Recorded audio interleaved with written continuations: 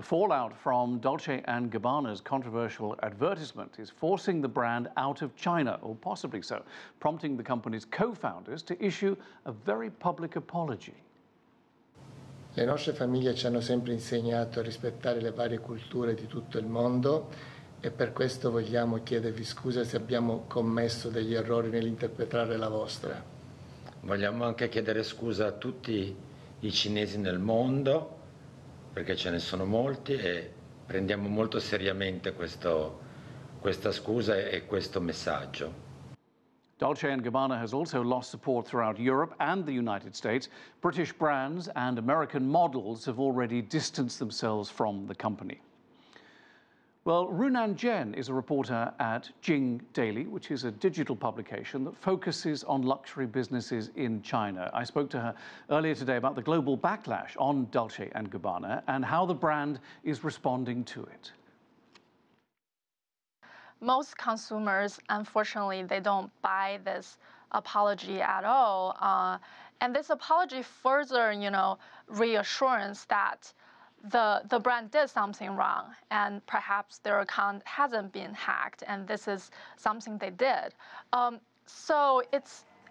the fact that a lot of people are saying, their comments on social media has been deleting, the brand is not handling really well from a PR perspective, really is not helping the brand much at this moment.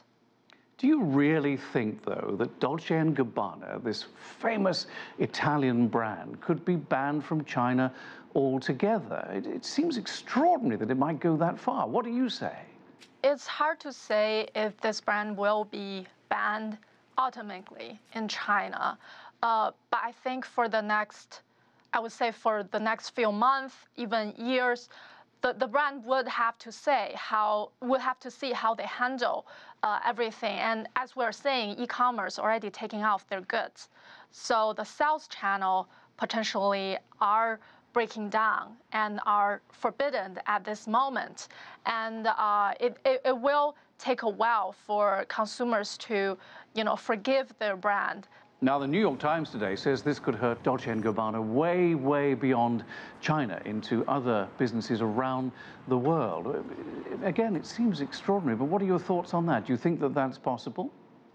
The brand, the founder as well as the designer, they're both huge.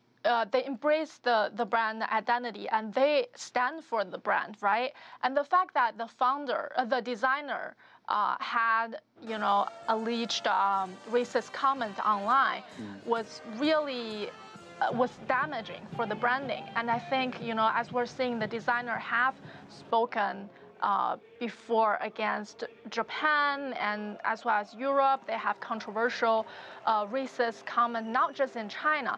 I think China is kind of the tipping point because people are angry. It's social media. People check social media all the time, okay. And this will have a domino effect on the brands elsewhere.